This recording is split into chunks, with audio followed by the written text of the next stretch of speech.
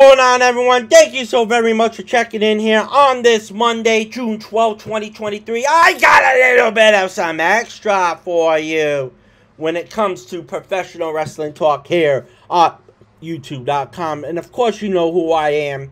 It is the Yankee Mad Dog Messiah here with you, your personification of greatness when it comes to wrestling talk here on YouTube.com.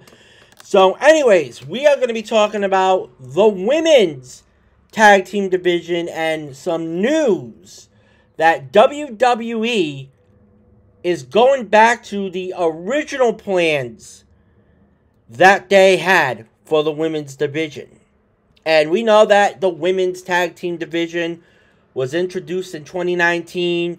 The idea was for the champions to be traveling all over the brand. So we're talking about Raw, we're talking about SmackDown, and we're talking about NXT.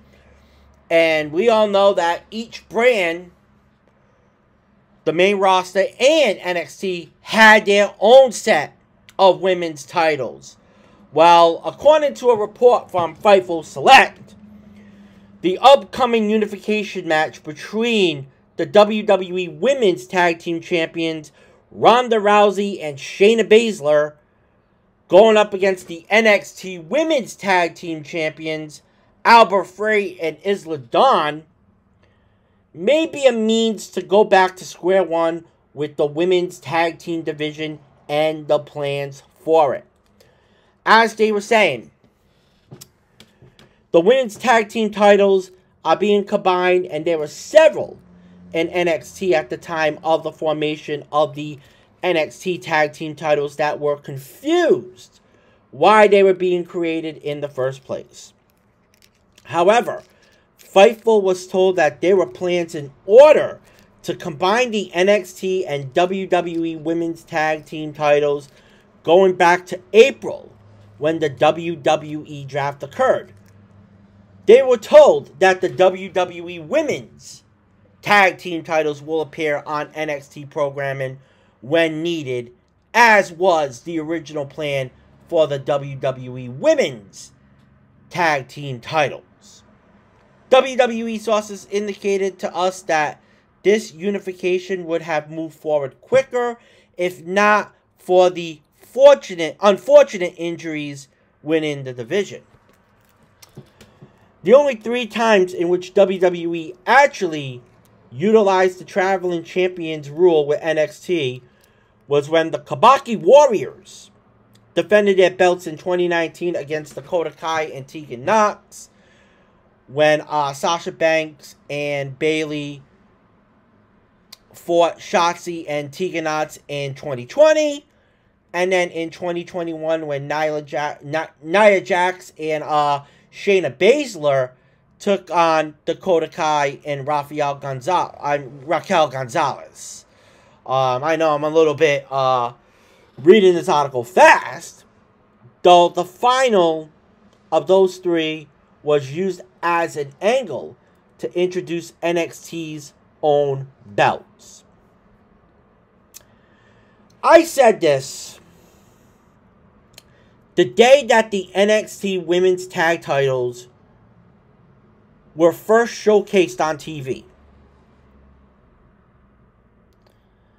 Triple H was running NXT at the time, and Vince McMahon didn't want his main roster stars on NXT to defend the titles, which was the most logical move.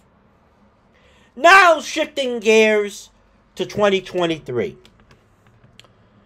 The division and its titles are at the lowest point in their history. And the original idea of the main roster titles being defended everywhere, that's now the plan. But my question is, why didn't WWE do this 4 years ago? How didn't they realize that this was the right decision 4 years ago? I'm telling you, and I know Bradley was saying this the other night when I did the Yankees fight night, that I should be running WWE. Of course. Of course I would. Because I can run this shit with my eyes closed. I can make this fucking company better than what it is right now with Vince McMahon, Bruce Pritchard, and all the fucking geeks that are out there in WWE land trying to fucking book this shit poorly. Oh yeah, I can run this better than Nick Khan. Without a doubt. But man, we waited 4 years for this. And you didn't do this 4 years ago, but now you have to do it? Yeah, this kind of makes sense with the fact that Nick Khan, what he said this past week where, oh yeah, we want to bring the main roster talent to NXT as well. And you obviously know why they're doing this. So NXT could get a contract renewed with the USA Network, knowing that their contract runs out this year with the USA Network. That's why they're putting in the main roster stars on NXT. So yeah, if Ronda Rousey and Shayna Baszler win this match, you know that they'll be going to NXT and defend their gold. So, that's pretty much what I gotta say about this. Your thoughts in the comment section down below. I'm out. See you guys later. Fuck the haters. Fuck the trolls. Fuck Vince McMahon. And fuck Joey Janela too. Oh yeah. Dig it. Bia, bia. Yankee Mad Dog Messiah signing off.